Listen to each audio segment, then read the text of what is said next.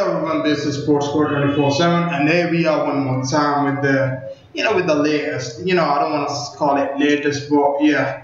So the Liam Smith versus Canelo winner of the bout was obviously the man from Mexico in the end. But what a fight it turned out to be. If you look at my previous video, I told you guys that Canelo would win in the later rounds, either by a KO or TKO. And that's what happened. Because if you look at it, Canelo is obviously the bigger name. He fought. He had like about 40 fights, whereas Liam Smith, I think he had only about 23 fights. So experience is obviously the key. And Canelo being into big fights, and he knows what it takes. So obviously going into the fight, many had predicted a Canelo win, and in front of passionate Mexicans in Dallas, he delivered. He delivered by a KO. The Mexican star, got off a blistering start in round one, landing many body and head shots, establishing his jab, right from the start on the Englishman. Canelo's punches brought a smile from Smith in the first round.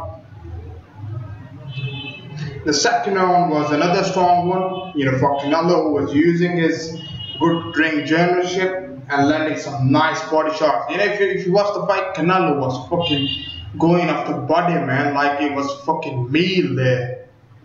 Although, Smith did have some success at times with his own jab and backed Canelo up onto the ropes at one point, but he wasn't doing anything. Every shot he was landing, Canelo was slipping them. Canelo got a very good head movement. He knows how to slip punches. So, I was impressed.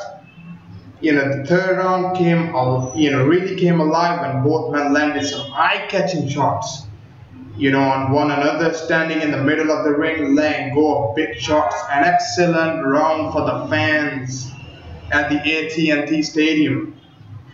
Round 4 was another positive one for Canelo, who had developed a mark underneath the eye of Smith. The fifth has been, controlled by Canelo right up until the end. When Liam Smith caught him with arguably, his best shots of the night before the bell. The right uppercut was proving to be a successful, useful weapon for Canelo in the round 2. The cut under, Smith's eye was really pumping blood in the sixth round. In the sixth, and Canelo, landed some more, some heavy body shots during that round as well. The seventh round brought the first knockdown of the Liam Smith.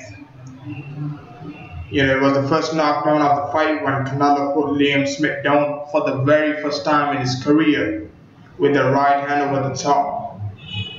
Smith, I'll give him that, props to Smith for getting up. Smith showed outstanding courage, however, to come fighting back right at the end of the round. It was beautiful, man. Canelo was catching, he was apparently, by this stage of the fight that Canelo's body shot was catching up with Smith. Smith pushed the pace again in the 8th round, but after a after a very hard uppercut was shipped, Canelo then followed up with a body shot that dropped Smith, again. He got up, he survived. We all know Smith is a tough dude. He's got a good chin. But, Canelo is on another level, man.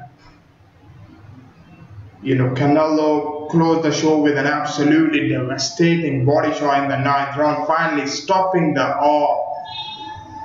tough and brave Smith. It was a sick body shot, man. You could hear it from even I wasn't there, but even you could hear it, man. It was like boom, boom.